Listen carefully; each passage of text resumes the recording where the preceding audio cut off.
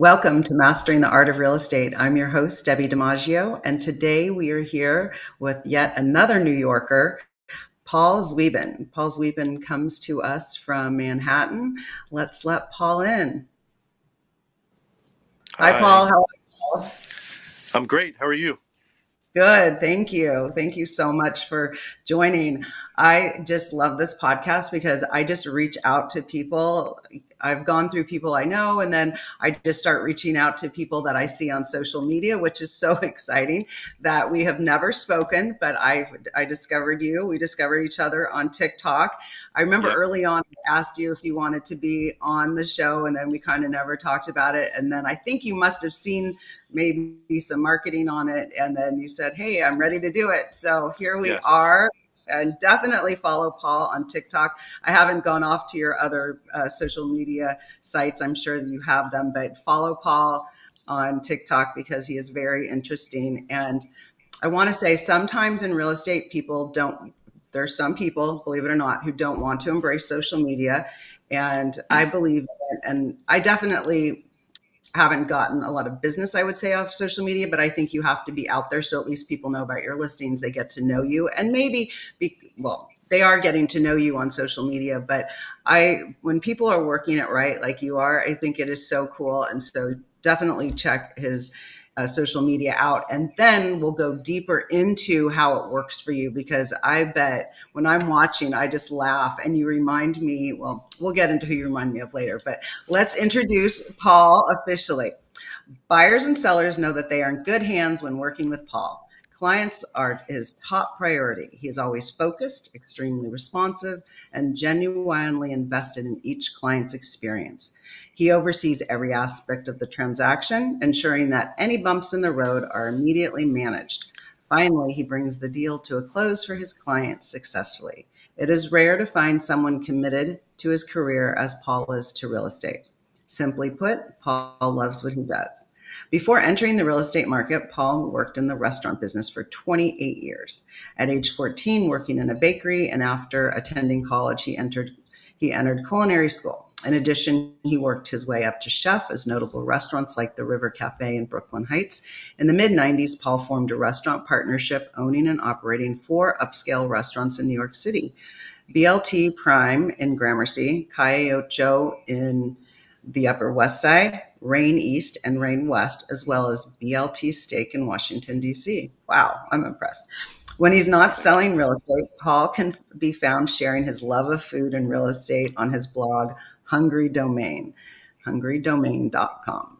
Paul writes extensively on 2 of his favorite topics, food and real estate. The rest of his time is spent with his true love, Carolyn, and their beautiful children, Olivia and Parker. So I'm at Paul. Oh, so thank you. I started. So yes, we connected on TikTok, and this morning as I was driving back, I had to run out to our country club and took a steam. I wanted to feel better, and somehow I did everything I needed to do before starting today. But as I was driving back, I was scrolling through your TikTok. I said, I want to really see what he's doing on TikTok.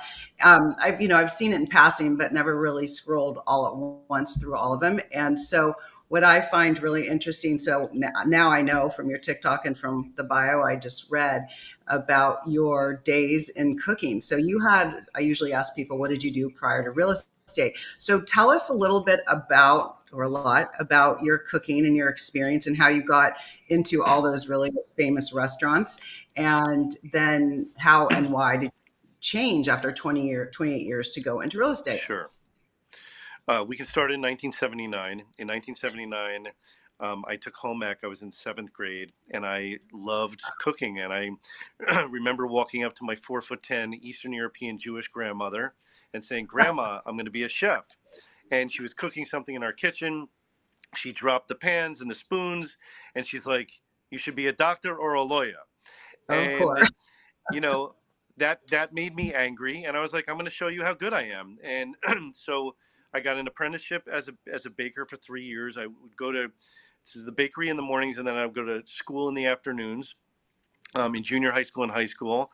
I worked at a restaurant at night 5 days a week, accumulated enough hours to be able to apply to the Culinary Institute of America.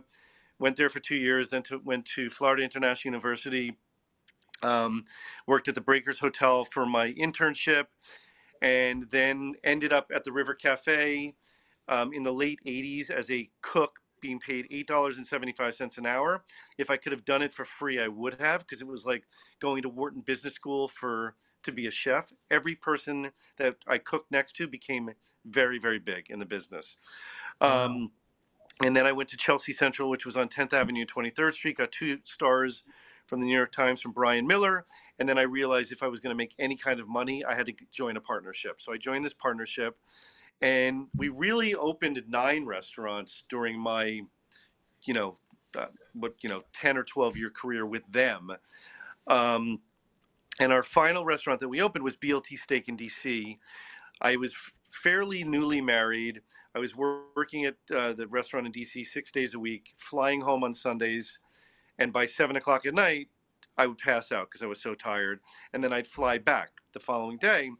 And so I checked out on one particular Sunday, checked back in on Monday, and it was the same woman behind the counter that checked me out the day before. And she was like, "Didn't you just check out yesterday?" And I had this like aha moment. My wife had been a real estate agent for 6 years. I literally walked into the hotel room, called my wife, and I said, "I can't do this anymore." And we didn't have children yet.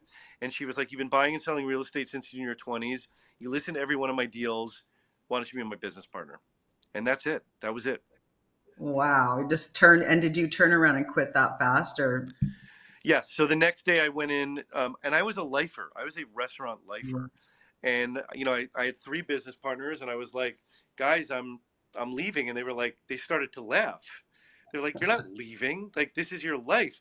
And I said, "It's a young man and young woman sport. I have this opportunity to join my wife as a 50-50 partner, and I'm leaving." So I had about a year where I was doing both, and then it was a clean cut.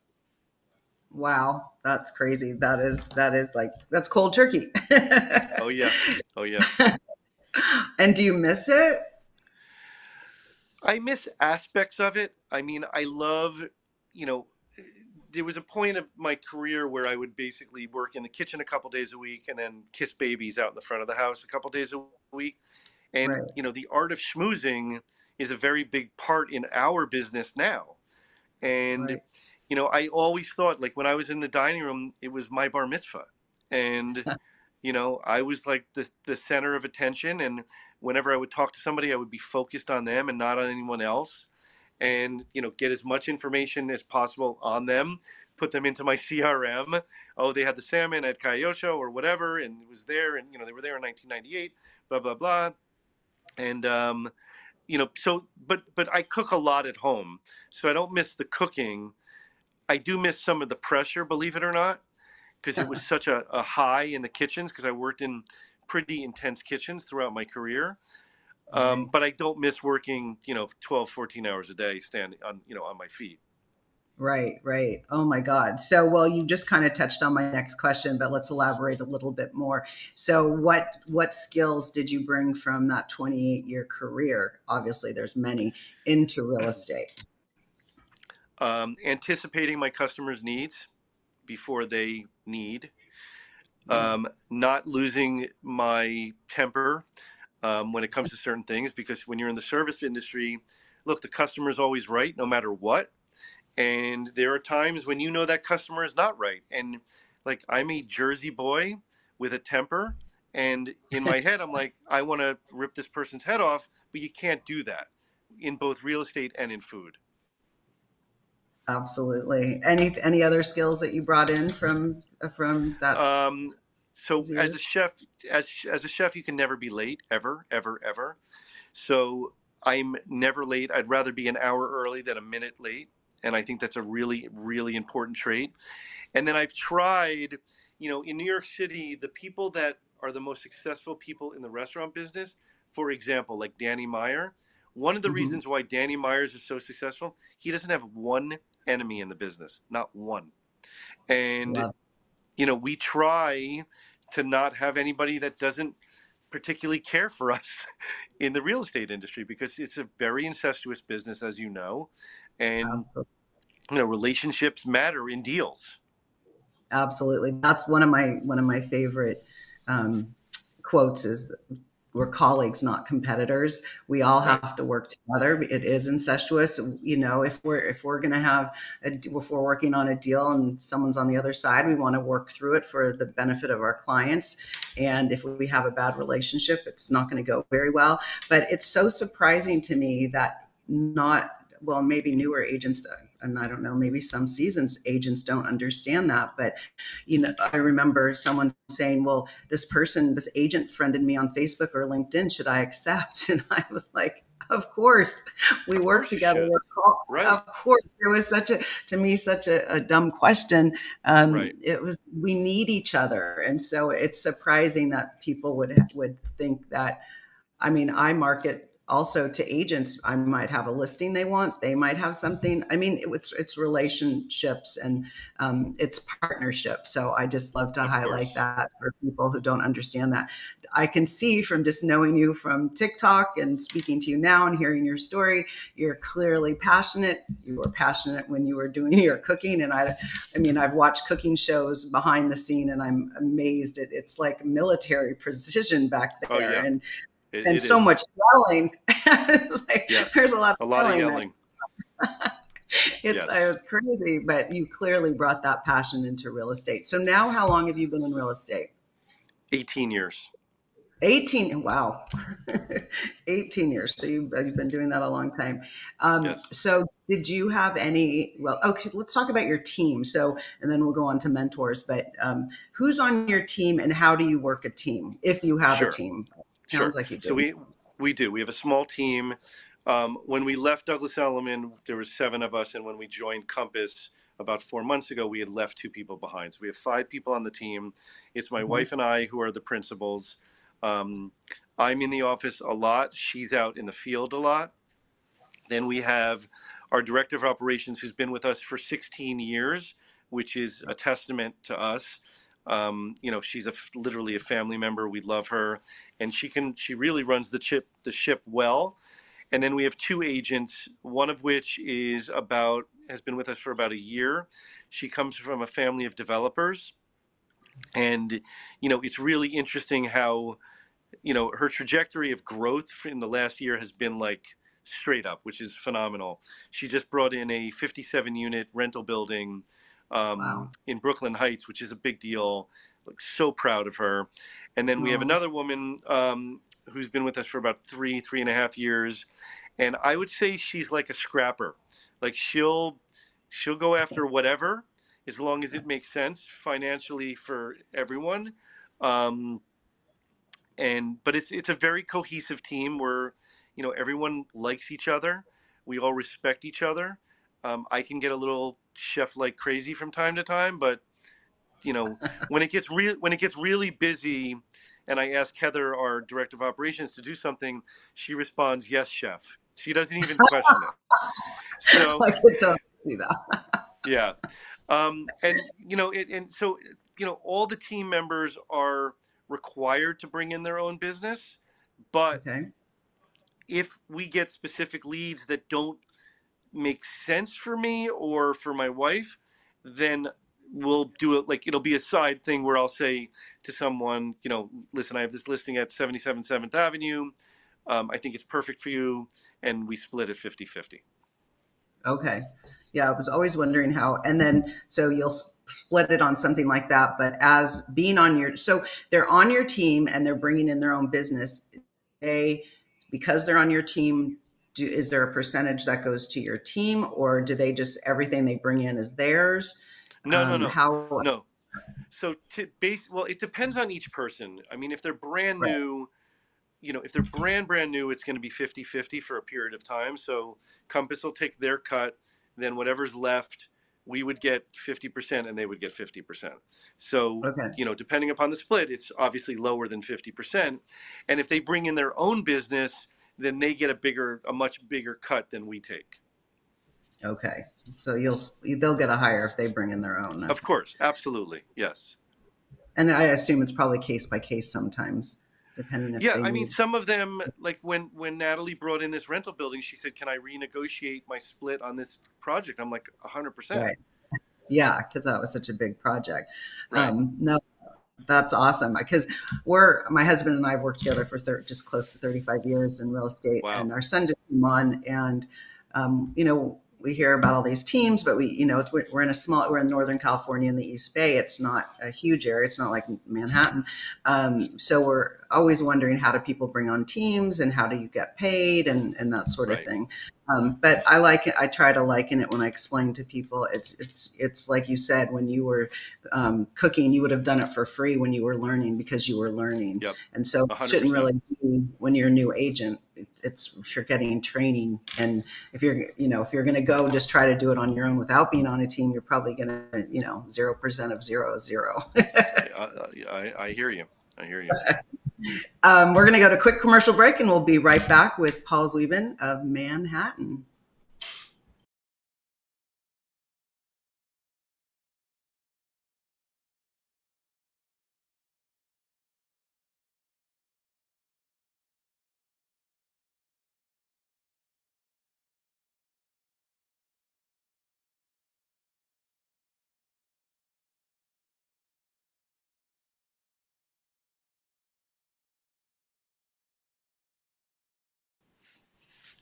Welcome back to Mastering the Art of Real Estate. I'm your host, Debbie DiMaggio. We are here with Paul. Paul, where are you located in New York? What's your territory or territories? My wife, myself, my two children, my mother-in-law, my father-in-law. We can talk about this another Um, time. They live with us. nice. We live on the Upper West Side, in the '90s, right on Riverside Drive, and I've lived in the same apartment for 28 years, which is very unheard of. And then we have a dog named Rudy, a golden retriever, who lives with us as well. We do a tremendous amount of business on the Upper West Side, but we basically cover all of Manhattan, and we do a couple deals a year in Brooklyn. I would love to do more deals in Brooklyn because it's a hotter market than Manhattan. Okay. And so, and how are you getting around when you're going to all your place? Are you taking cabs and Ubers and train, or how do you get around that city? Here, I can drive everywhere in 2 minutes. So it depends on the team member. Okay. So my wife refuses to take the trains ever. So she takes yellow cabs or Ubers. I walk, I take the bus, I take the subway. One of my friends is like, "You should really take a city bike." I'm like, I'm never getting on a city bike in a suit. Oh yeah. But the buses and the trains, and walking are the best. Yeah. And obviously you've been there a long time, so it's comfortable to you. Is your Yeah. wife also from New York? Yes, she was born in Queens, so she's 100% New Yorker. My kids are 100% New Yorkers, and I've been here for 36 years. I originally from New Jersey. Oh, okay. So tell us what. I like talking about newer agents because we've been doing it for 35 years, but we're always within our company hiring new agents to work in our company, and possibly some to be working side by side with us. But so we get new agents, and they said, how do I become successful? What do I do? So I say, I have what I say: give us 3 to 5 activities. They're a newer agent, they're your new team members. What do you tell them when they come to start? And they're new. Let's say they're new. Um, the first thing I ask is if they speak another language, and if they do, I tell them that they should do property videos on the listings that we have in their other language. So, like, Nice. my wife speaks fluent Spanish, and we have this argument all the time. I'm like, "Honey, just do one video a week in Spanish." Like, so she's Salvadoran. Salvadoran Spanish is extremely clean, and like it's not like some other dialects where you're just like, "Oh my God, what are they saying?" Uh-huh. So that would be one. If they have children, they need to drop their kids off at school every day. They need to pick their kids up from school every day, because when you are Nice. outside waiting for your kids to come out of class, the people are going to ask you how the market is. Isn't that the So, truth? yes. Um, we do, again, with the schools, I do 2 dads' nights out per class every year. So I do 4 dads' nights out. As soon as they have one beer, they're talking about real estate. Um, I think being very active in your house of worship and or a charity are extremely important, because if you're on a charity, most of those board members are, making pretty good money, and they're going to, if they like you, they're going to give you business or referrals. Um, Absolutely.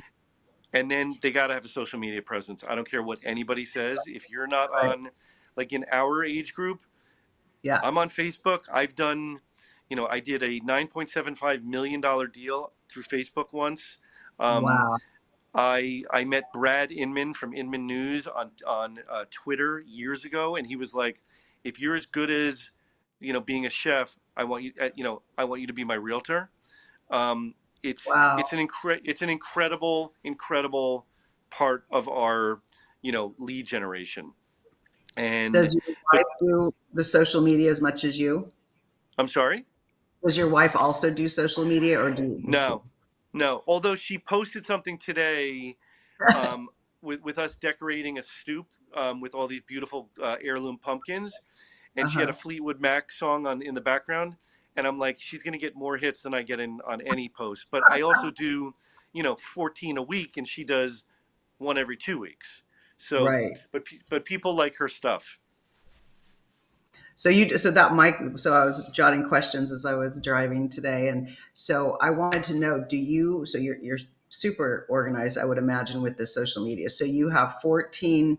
You do 14 posts, but I noticed they're not short. I mean, you're cooking, you're creating something. Hmm. You're so Hmm. tell us about. Is it that organized? Do you post? What do you post? Is it every other post is going to be about food, or tell us what it looks like, and then are you which platforms are you on? So it's very organic. Um, Okay. like I met a broker, an agent yesterday, and she was saying, "Yeah, well, I'm on the Compass Plus team." And I looked at her. I'm like, "I have no idea what you're talking about." I said, "Let's do a video." So we sat down. We put the phone up on the stand, and I said, "Hey, it's Paul Zweben of Compass, of the Zweben team in New York City, and I'm here with Lisa, and she's on the Compass Plus team. And Lisa, I have no idea what that is, and tell us." So there's a lot of things like that. It's really whatever comes to my mind. Like when I used to cook, I'd walk into the refrigerator and I'd be like, okay, that works, and that works in a dish. Just by looking at it, I could taste it in my brain, without Wow. tasting the food. It's the same thing with my videos. I just sometimes it's property videos, sometimes it's behind the scenes. I did a video today with one of the big guys in the company, and he said, "Okay, Paul, so it's now 5 weeks before the end of the year. What do you do as an agent?" And I said, "Well, for me, I'm not mailing it in until January 1st. I got my foot on the metal, because right now, if I'm not planting seeds now, my first quarter is going to be horrible. And if I get invited to 3 Christmas parties in one night, I'm going to go to every single one of them. And we're going to entertain, and we're going to have, we're going to let people know about it. We're going to invite people. And it's just, you got to be as active as possible in December, planting seeds." Absolutely. Absolutely. It seems, well, the people who aren't as successful, they are laying back. They're not doing Right. anything. And this is the time to keep going. I always find that I work harder when I'm the least busy. I am actually Yep. working 6 times as hard, just trying to plant those seeds and put it out there. So I love to Yep. hear that. I'm glad Exactly. you pointed that out. So have you had mentors in real estate that over the last 28 years, or when you started, or do you still have Yes. mentors that you? So I mean, I definitely, even though I'm married to a Latina, and even though she's my business partner, I look up to her and ask her for a lot of advice. She's very level throughout the year, and obviously, real estate is not a level business. There's ups, there's downs, there's cruising, and I could have a deal that goes bad, and I'm like ready to, cry and feel sorry for myself, and she'll just look at me and go, "Just get up and keep going." So her mentorship is great. I've had multiple coaches over the years. I had one coach that was very big with, NHL hockey players, where he coached them. And I worked with him for about 8 years, and I loved him. His name is Gary Parks. I've worked with the Tom Ferry organization. Marie Gomer has been my coach for like 4 years. And they're both very, very different, but they mentor me. And then I have, different agents that from different firms that I can run ideas back, or I could say, hey, what does your market feel like? Like, are we on the same wavelength, or, is the press, like, is it just me? Is it the press? Is it another company? Um, so I would say all those different people. Yeah, no, that's great. So let's take one of the coaches and tell us, what do those coaches, what are they telling you to do day to day? So my biggest enemy is me. And if I don't get my tuchus to the gym literally 6 days a week, my business gets affected. I'm not as good of a father. I'm not as good as a husband. Um, and it's like a magic potion. If I go to the gym on a regular basis, my business is much better. And when deals go bad, I have a different emotional reaction to those deals going bad than if I'm sitting in my Right. leather chair and drinking beer. Absolutely. No, I really, so which leads me to my next question, and this is perfect. You're just setting it right up. So, what is your morning routine look like? Because every realtor that I've spoken to, everyone, we all have a good morning routine. I think only one person I interviewed, he's like, I'm not a morning person. But Right. what is your morning routine, and how early do you get up? And um, so let's start there. So I get up around 4 a.m. Um, and then I walk our golden retriever, Rudy, in the park. I go to Dunkin' Donuts. I get 2 cups of coffee, one for me, one for my wife. And then typically, when I come back, I'm like thinking about a video, and I will say to my doorman, "Can you shoot it?" And so it's like 4:30 in the morning, Oh and my he'll God. do a video. I'll sit on my stairs in the building, and he'll be like, "Okay, let's go." um, like, for example, and I haven't posted it yet, but when I was in the restaurant business, a lot of the waiters and waitresses were, they wanted to be actors, and some of them became really big successful actors. So I've been doing a little bit of a series like Bridget Everett. She's a comedian, is on like has a show on one of the cable channels. She's super successful, and I sent her a message on Instagram, and I said, is it okay if I basically talk about your success? She's like, oh my God, I would love that. And then, so a bunch of different people, I'm doing it that way. At 5 a.m., 6 days a week, I am on a call. It's called the 5 a.m. call. And there's 2,400 entrepreneurs. Most of them are real estate agents. All of them are muted except for one person, and that one person speaks for 5 minutes. So this morning I spoke. And it was about, I was at a retreat for Compass in Charleston, South Carolina last week, and I met this young kid, and he shook my hand, looked at me in the eye, had a very strong presence, and I'm like, this guy was in the military, there's no question. And he said he used to be a Navy SEAL, and I don't know, do you know what Hell Week is when you try out to be a Navy SEAL? Well, I do, but tell us. Okay, so Hell Week is something that I would never want to do, but No. basically they like tie your arms and legs, drop you into water like 15 feet down. You have to untie everything, retie everything with your mouth, while you're, the trainer, or the people that are not, or that are already Navy SEALs, are like hitting you. And Oh, then after 5.5 days of that, if you don't drown, you advance. So basically, I said to this kid, Aaron, I said, tell me how you got through Hell Week. And he told me the 4 steps. And I okay. was like, I have to do a call on this, because if you Wow. really look at, and I sent it to you, I texted it to you, you can listen to it later, Oh, um, okay. that it's just like, instead of saying, I'm going to go to the gym 300 times next year, what you have to do is say, I'm going to go to the gym 6 times this week. And next week, when it's complete, I'm going to do another 6 times. And you're taking Right. like little bites of the elephant instead of trying to eat the whole elephant at one shot. Absolutely. So then I go to the gym at 5:30 a.m. to 6 a.m. Monday through Friday. Then I come home and then wake the kids up, wake up my wife. They get ready for school. I take a shower, put on a suit, go get the car, and then I bring the kids to school. drop them off with hopes that someday they'll be like, Daddy drove us to school every day. Right now, Oh. that's not the case. And then I'm usually in the office between 8 and 9 a.m. depending on their, their schedules. And then do And you go then pick them up? sorry. We like to pick them up at the end of school. Yeah, I mean, my wife and I, we sometimes she does, sometimes I do, but we both do it a lot. And then during the day, of course, you're going to have your deals that you're working on.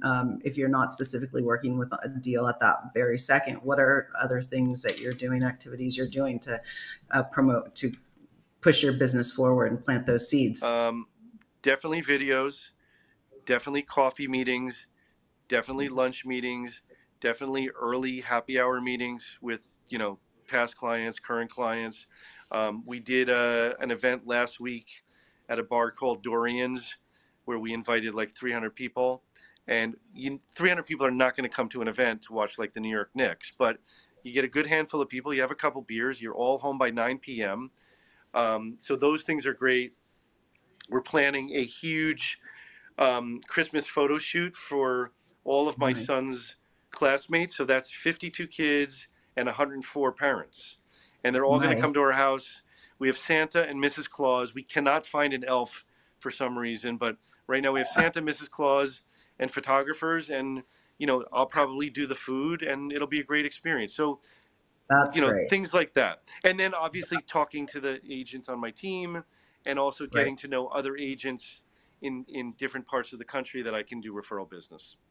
Absolutely. That's, yes, key. I love working on referrals and Yeah. referring back and forth. And it's nice that we have someone we can refer to because we want to make sure Right. our client is well taken care of. So, Yep. we really want to take, we do believe, myself believe in taking care of our client and giving them the best person. And it might be, I have 5 agents in New York, but it might be that, oh gosh, this person really loves to cook. You guys would be a perfect Yep. match. Well, it's good. You don't have to have just one person. I'm kind of speaking to the audience because you know this, but it's good to have a buffet so you can connect the right person with the right agent and right client. Yep. So we're going to take a quick commercial break. We'll be right back with Paul of New York City.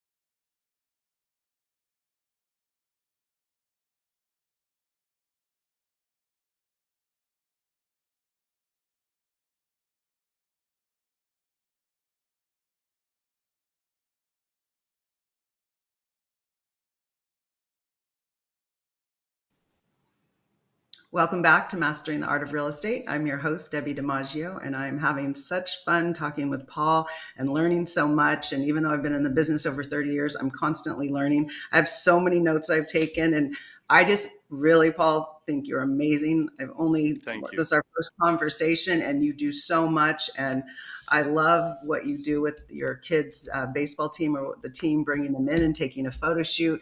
And not only is it fun for you and the kids, and it's a memory your kids are going to remember. We were very involved with our kids and their sports throughout, and that was just something that was super fun for us. But yes, when I'm training and coaching my agents, when you're doing what you love, it comes back, and you don't have to sit there and talk real estate. You're just doing what you love and what feels good and helping others. And then it just comes back. When I had kids, someone asked me to be on a charity, and I said, oh, sure, I could do that. I was home with my son, and my daughter was in school, and I said, I can make calls. I can do that. I didn't really know what it was about. I just said, sure. And then as I got more involved in the charity, I loved it so much, and I continued to get involved in other charity work. And then I remember when I got my first listing, and I was like, wow, I never expected that, because obviously they had bought their house from someone else, so didn't never expected that they would come to me. And then I noticed that continued to happen, and I only learned about it. It dawned on me years later. I was doing what I love, and it just came back that way. And that's what Yep. you're mentioning. I mean, if you're at your house of worship or you're doing charity work, I also say, if that's charity work isn't your thing, if you love cooking or you love golf, whatever it is, do that, and you'll be connected with those people when you're doing whatever it is authentically to you. Yes. So I was looking at your TikTok, just scrolled through a few this morning, and when we go to conferences as agents, I remember years ago, why would I go to a conference and, with a bunch of realtors? What point would that be? I don't like to be locked in places for days and closed rooms. We're active people. We like to be outside. We don't want to be in a classroom situation. But you said something you just got back from your retreat with your company, Hmm. and tell us, number one, why you go, but I'll let you tell the story about when you go next time, how you're going to even make it more efficient and beneficial. Sure. So I I love, again, I love to schmooze, but sometimes these big retreats can get overwhelming because you have like some of they don't have to be old timers. Like somebody walks up to you and gives you a business card and a little thing of hand sanitizer and says we should do business, and then they run away, and you're like, I'm never doing business with you because you don't know me and I don't know you, right? Right. Um, Yeah. so, but it just was very refreshing. But the things that were fantastic about the event were the intimate breakfasts and lunches and dinners that I had with 5 or 6 or 12 people, where you could really share stories, war stories mostly, and then talk about families and kids and what you did prior to selling real estate. And I think those are much more impactful than being at the big parties and having a bunch of beers with people, because then you're just like at a wedding or a bar mitzvah and it's like boom boom boom. But at these luncheons and breakfasts and dinners, it's more intimate, and I think there's more value to that. Absolutely. So yes, if you do go to any big conference, try ahead of time, for the audience, to set up appointments before you get there. And then when you are there, if you hadn't set any appointments up, just make sure you find some people that you can connect with one-on-one, Right. and try to do a couple of those and some small lunches, because it's so true. When I was at mine last year or the year before in Nashville, we were sitting at a small table of a huge group of people, right? We're now at this small table, and I'm from a very small town called Piedmont, California, near Berkeley and Oakland, and it's a teeny town. Well, we were talking, and it came around that and she was from New York. I actually sold her nephew's home. So it was such a small world. It wasn't, Oh yeah. you know, 6 degrees of separation, but, and then, am I ever going to forget her? No. I mean, we had such a great Right. conversation. Right. Um, and it's so important to make those connections. And then also, so we do meet a lot of people. So I'm going to ask you, in one of the how are you remembering people that you meet? I was on a call doing a podcast with someone out of Florida. I'm trying to think of the location. It was in Florida, but in my mind I can picture, I'm so visual. He said I'd never assumed that anywhere in Florida, seems to be their newer homes, but it was an area where it was Mediterranean homes in an older established neighborhood in like the 30s. So I know that, and I met him on a mastermind, and then we got to talking about how I just started running. I just turned 60, and I wanted to run a half marathon. I ended up running a marathon, and so he told me that him and his family run, and then I said I'm 100% Sicilian. He said he was Italian, and so now I won't forget him, because you started Right. to make those connections. Is there a way that you try to, because you're meeting a lot of people, how you try to remember people, or do you put them in a database? Do you put them in your phone? Like, how are you remembering these agents that you might want to refer later? Right. So I mean, just let's look at the retreat. The minute I met somebody, and then when I left, I looked them on. We have a part of our app where it says find an agent. I Hmm. find them, and they're a Compass agent, and then I put them into my CRM immediately. Where are they from? Um, when did I meet them? And then I set up a task to reach out to them in 45 days to talk to them about the market. So, Nice. but other ways of staying in touch, like before we got on this call, I had like 6 minutes to just, I could have watched TikTok, but instead I took the link from my presentation at 5 a.m. this morning and I texted it to like 40 people. And that's just Wow. another way of, it doesn't cost a cent. I'm not asking for business. I'm sharing knowledge and hopefully a fun story. And I'm in there, on top of mind. So I do things Great. like that all the time. Oh, I love it. That's so great. Will you text that Yeah, to me? I did. I already did. Oh, you did? Okay. Yeah, That's yeah, awesome. yeah. I love it. So that my next question is, and this is part of it, do you use any apps or programs to keep you organized and to keep in touch? No, I mean the CRM helps me stay organized. Okay. My calendar. I'm sure you've heard this before, but it's like if it's not in your calendar, it's not real. Right. And so, like the calendar has everything in it, like everything. Um, but I don't use. I don't really use any apps. I use this one app, and I can't even remember the name of it. That helps me if I do short videos and I want to put them all together. It just puts them together for me. But other than Uh-huh. that, I don't really use any apps. Okay. That's interesting. And when you're working your CRM, just tell us how you're using it.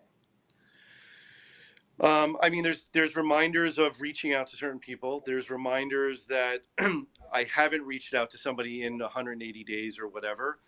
And sometimes I'll just go through randomly, looking at different people's names, and if in case I miss them for some reason, I'll add a note and I'll just say, how's it going, or Happy Thanksgiving, or hey, did you get a new puppy?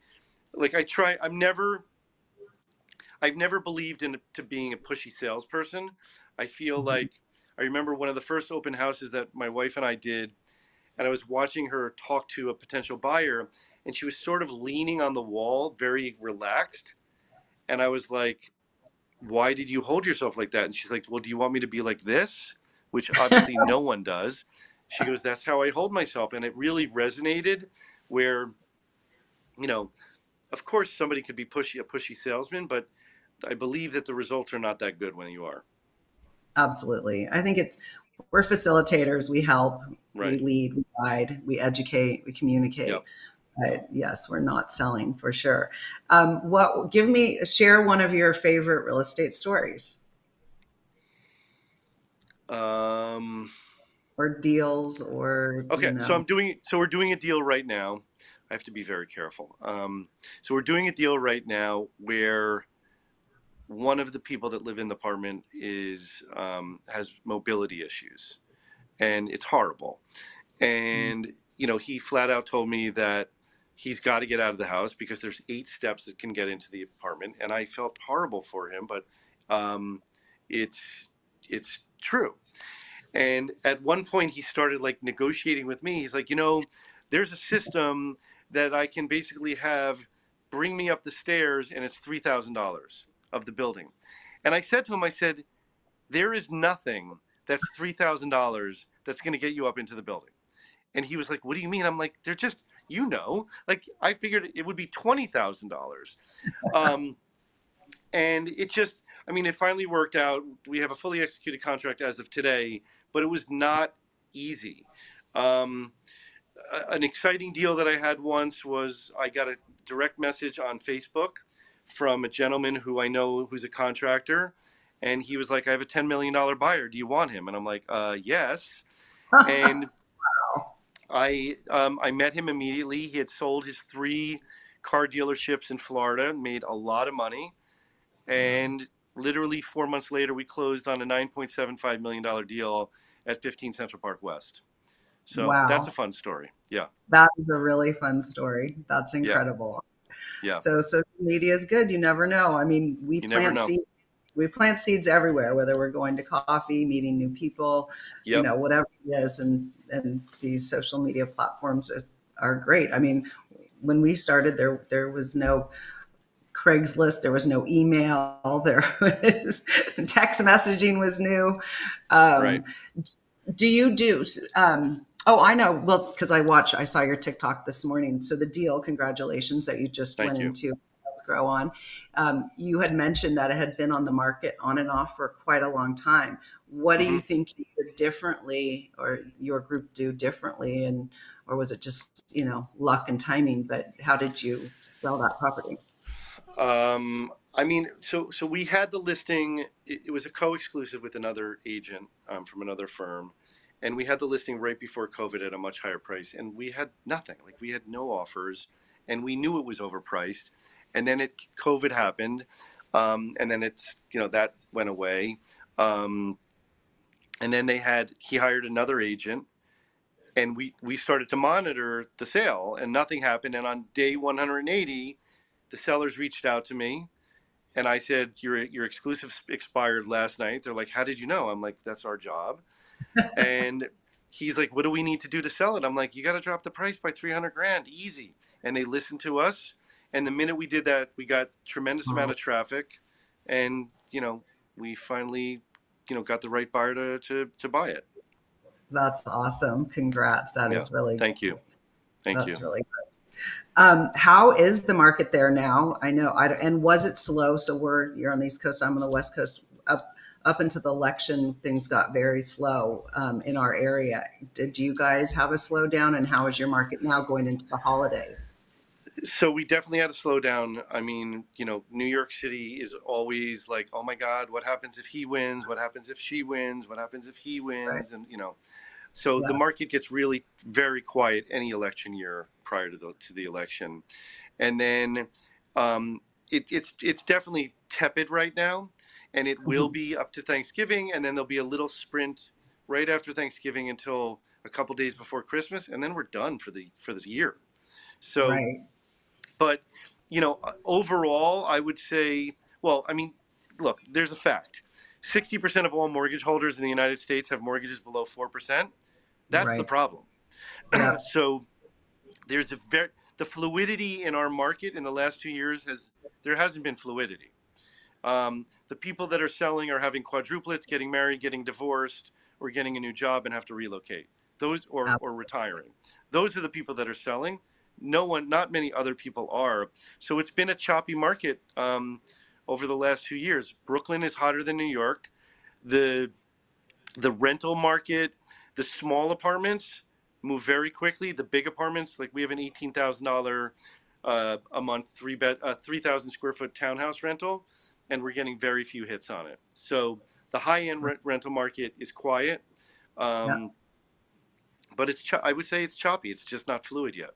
Yeah, I agree. That's actually exactly how it is here right now. Yeah, It's very similar, and bringing down the prices are that's what we have to do now. And like right. you said, the people who are selling, they've either retired or we had the older the a passing in the family from the person who owned the property, so now the heirs are selling. It's just Right. timing. The reason we have listings, it's because it's timing in that person's life. It was Yep. not planned, let's say. So I'm hopeful that after January, things will pick up again. That I always say, when we get towards the end of the year, we're going to have Thanksgiving, then we're going to have Christmas, and then there's going to be pent up demand that people are going to have to get back to life and move on. Right. And I'm hopeful after in January. So you guys have weather. We don't really have. It is raining today, but we don't have. The weather's always pretty nice here. So in Right. Northern California. So and I know in places like let's say Michigan or Wisconsin, they have markets where they bring everything on in the spring before winter and all that. Is it your market is so international? Do you guys have a good time? You tell a seller a list at this time of year, or is it just any time of year? No, I mean we have two really good markets. The best market is the January through June market. Basically New Year's Eve happens, New Year's Day, people wake up and say, I need to get married, I need to get divorced, I need to have a baby, I need to move to Westchester, I need to move to Long Island, I need to move to California, I need a pied a terre in New York. That's when the market starts going. And it goes until about the end of June. There's still transactions in the summer, but it's not crazy. And then there's the Mhm. fall market, which is basically either right after Labor Day or right after the Jewish holidays, depending on when the Jewish holidays land. So those two periods are the best. That's so funny. So I agree. That is actually how our market is. And Hmm. when people are coming, not who are coming to buy or they're, thinking of selling, they always think, well, isn't it the best time to transact or to sell so a buyer can get in before school starts? And I said, Right. no, we are in an affluent market. So I know in New Yep. York, a lot of people go to the Hamptons and then upstate, Yep. and we're in an affluent area. So, once school's out, they're going to their summer homes, they're going up to Lake Tahoe, they're going wherever they Yep. go. A The hundred kids are percent. out of school. So summer, actually, yes, there'll be some deals, but it's not the hot time. The hot time Right. is that January, kind of for us now is January through even the early May, because school due to COVID, I guess the school started getting out earlier and earlier, and then going back Right. to school earlier in August. So summer comes quite quickly, end of May and June, and then there's a lot of graduations, whether it's preschool or college or high school. Hmm. People are being diverted from those, from Right. those different activities. So we have a few more minutes before we wrap up. Let's bring on a listing. Tell us what you do. What is your plan when you guys bring on a listing, and who's involved in that, and who spearheads all So, that? I mean, if it's one of my listings with my wife, basically, typically we'll do a property video on the property. We'll do beautiful photos and beautiful floor plan. Heather is our director of operations, is an art history major. She'll do the copy for the listing, and then once it's all in a nice little package, we'll put it on as a private exclusive for like a week, basically, which is not accruing any days on market. And it's sort of like when Apple says they're coming out with a new iPhone, it's the same concept. Oh, So very it'll be a good. private exclusive. Then for like a day or two, we'll do coming soon, and then we make it live. When we make it live, we will then basically advertise on Facebook business page, LinkedIn, Twitter, Instagram, and YouTube. And those are the social media platforms. And then we'll do electronic mailings, real print mailings, and then e-blast to all the other brokerages to tell them about the listing that we have. And then we're big on open houses. Do you guys do a lot of open houses there? So prior to COVID, yes, and now post COVID, we do by appointment open houses, which makes it more efficient. I mean, I could do 10 open houses on a Sunday and basically push different people into different appointments, and it's just extremely efficient. When you're doing a 90-minute open house, yes, you don't have the opportunity to talk to a lot of direct buyers, but they're still going to come to a private open house. Um, but it hasn't come back yet. I mean, I hope it does, but it hasn't yet. So tell me, how do you work a by appointment open house? Because the reason we have open houses is if the agents, are lazy because their buyers are looking on the internet and they're Right, going to go if they want or not. So we make sure that our houses are open in case that right. person just happens to walk through.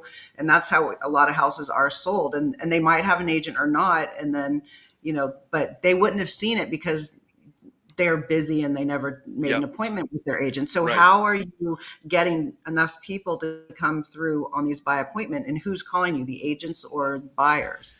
I mean, it's sometimes it's a buyer that has an agent, and they're like, I just don't want to bother my agent. I'm like, this is their job, but um, they just make appointments. So, yeah, I mean, look, I would love to have that extra traffic coming through, but it's just not happening in Manhattan that way right now.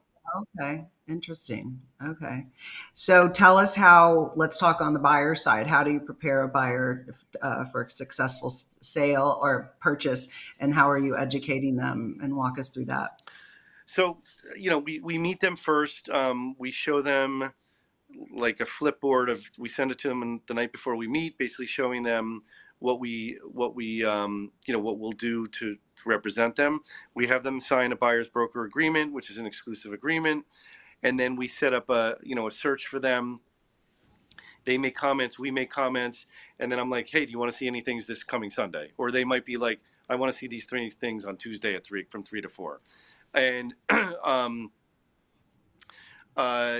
then look, our relationships are solid with so many agents that I'm going to get more information from the agent than another agent would get, because of Right. the amount of business that we've done in the city over the years.